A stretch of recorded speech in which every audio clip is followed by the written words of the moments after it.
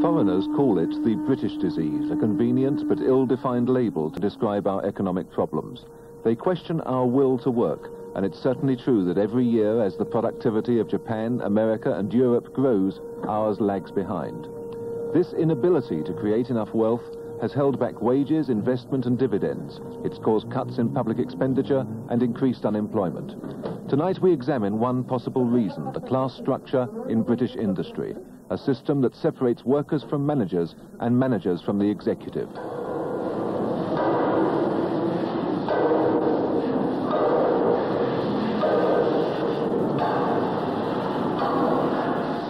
It's 8 o'clock in the morning and the men on the factory floor are already hard at work, some of them after a last-minute dash to get to the time clock by 7:45, clocking in time. The office block, on the other hand, is still empty because the office staff don't arrive until an hour later when they, too, have to clock in. Except, that is, for the managers, who presumably can be trusted for good timekeeping without a record card. Now, that may not seem particularly odd to you, and indeed it isn't odd. It happens in the majority of factories in Great Britain. But it is one example of the class structure in industry at work. And there are many others. Over there is the car park for the manual workers at this factory in Scotland, 100 yards round the corner from the works gate. The white-collar workers park theirs a bit more conveniently on the corner, not so far to walk to the office.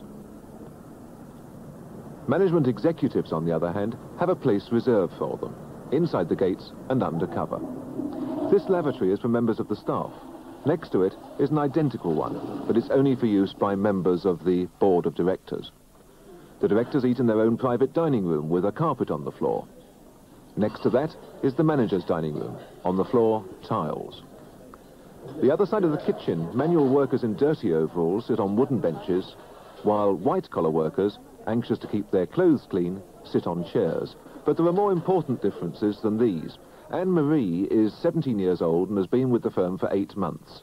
Her job in the mailroom gives her staff status, so she gets sickness benefits. A trip to the dentist is in the firm's time. Her father, Jim, 15 years with the firm, is a driver. That's a manual grade, so he gets no sickness benefit. If he goes to the dentist, he clocks off and loses money. Anne-Marie has a working week of 37.5 hours and gets 31 days holiday, including public holidays, per year. Her father works a longer week, 40 hours, and gets 2 days less holiday per year. Anne-Marie will be eligible for the staff pension scheme when she's 21. There has been no pension scheme for her father to join, although a manual grade scheme will be introduced in the near future. That class structure, one standard for the management, another standard for the workers, exists in the majority of British factories. But there are some factories that have tried to do away with it, to harmonise standards so that everyone has the same basic approach to work. This is just such a factory, Tannoy at Glasgow. It's a place where they've done away with the time clock, for instance, and the evidence at 8:25 in the morning, 5 minutes before starting time, is that people turn up, if anything, early. There's already a lot of workers sitting in the canteen having a pre-work cup of coffee.